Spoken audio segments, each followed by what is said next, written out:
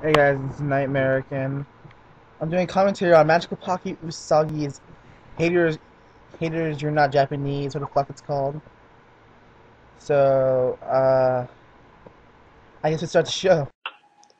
So I'm reading my comments, and this one says, "You're not Japanese. Your Japanese sucks. Honestly, I was struggling to understand it." Well, obviously, you don't understand that, the simple fact that I am Japanese. Here, I'm gonna do a diet. I'm gonna show you what a Japanese person is, what you are, and hopefully see the difference. Duh. I mean, I'm pretty sure I've been saying it for, the past how many videos? Because saying it repeatedly totally gets people to get it, right? I'm just like a Christian YouTuber. Look how straight he is. Oh, he's not. Yeah. Obviously, you're not Japanese, so you won't understand. So, whatever. I'm sorry you're retarded. This is why I'm on here to help people that aren't Japanese get somewhat close to the awesomeness of Japan and its culture.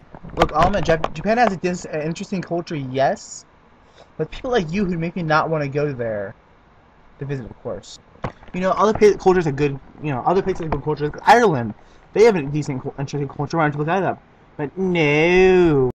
So, posting comments like that is just really stupid because obviously you wouldn't understand it. You're not Japanese. Prove why you're white. Like this one. I doubt that you even live in Japan. Well, I mean, I told you I lived in America right now. I absolutely hate it. I would love to go to Japan. I mean, I used to live in Japan, but I mean, there's nothing I can do about it. Alright, I'm retaking Japanese too. I can't understand what the fuck she's saying. So, But, let's read some more. All that Japanese stuff probably isn't your stuff. Well, this is what I have to say about it.